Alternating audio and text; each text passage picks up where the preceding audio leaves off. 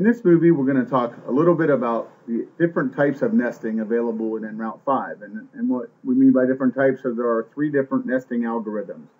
For the most part, they're going to do the same thing. So here I'm going to select my text, and then I just have some of the same text selected a few times and then multi-copied.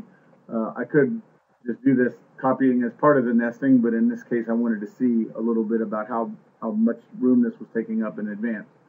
So here I'll go to the nesting toolbar button, and under the shape nester, I have 3 different types: standard, new, and legacy. Standard is what we would consider advanced nesting, and then EnRoute 3 and EnRoute 4. And this is a very good, powerful nesting algorithm. I'm going to nest my originals. I'll do a step angle of 90. We have a gap of 0.1, and I'll use holes here. And I'm going to say nest to the middle left and apply.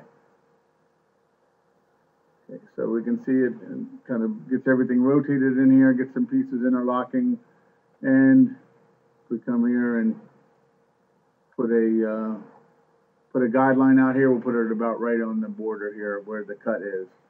Now if I hit Control Z to undo this, go back to nesting, and I choose the new nesting in the middle. Again, we'll have a gap of 0.1 and a step angle of 90. You can see that it takes just a little bit longer, and it seems to, for this particular application, do a good job here of maybe even making it just a little bit more efficient. And if we hit Control Z here and go to the legacy nesting in the middle, we'll see it's a little faster, but doesn't quite produce as an efficient as a result. So in the case of nesting, sometimes different types of nesting would have a little different way of handling a specific type of geometry, and it is to your advantage to have a few different options to be able to choose to determine which one would provide the best results. And you just do that by changing here. Now, one thing to note about this is one of the new capabilities is to nest around an obstruction. And here I'll just come and draw a little obstruction here. Now when I select both my text and my toolpaths as well as the inside part here, I can go to the nesting, and if I choose new, the obstruction becomes active. So the use of an obstruction only works with the new nesting algorithm. And if I hit apply here,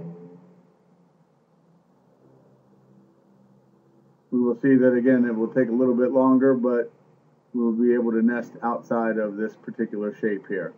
So that's one of the new capabilities of EnRoute 5. You'd be able to nest around a particular obstruction. Again, that works only with the new nesting algorithm.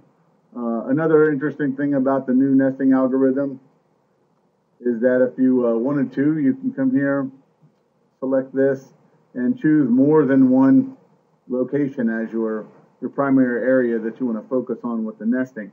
In this case, I chose the corners,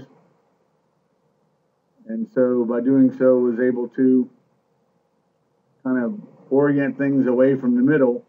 And another one of note here would be that I could come and I could choose just the middle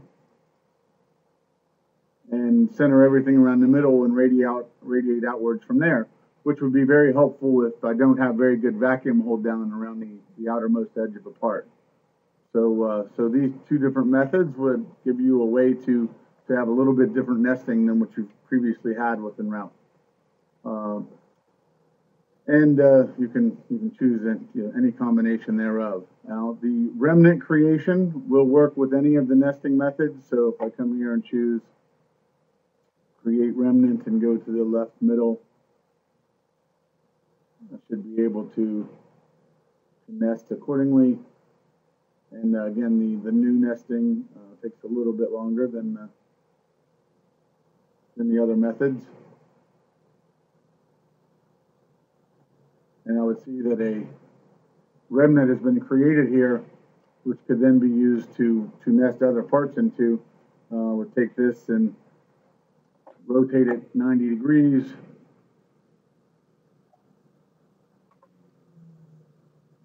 Oh, I need to do this 70 degrees, so I'll do it another 180. And I can move this to the lower left-hand corner now and turn this plate into this remnant into my plate. And by doing so, I can now nest inside of this plate. And of course, I could use the cut by line tool to remove a section of that before if I would like to. So that's been how to use the different types of nesting, and tells a little bit about what each one of them can accomplish.